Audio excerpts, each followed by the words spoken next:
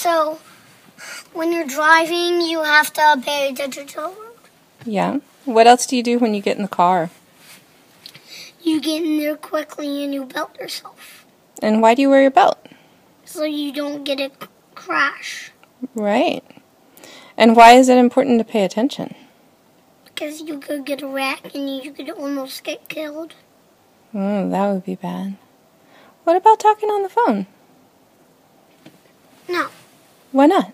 When you're driving, because you're just looking at the phone and you're not driving and you're just going like...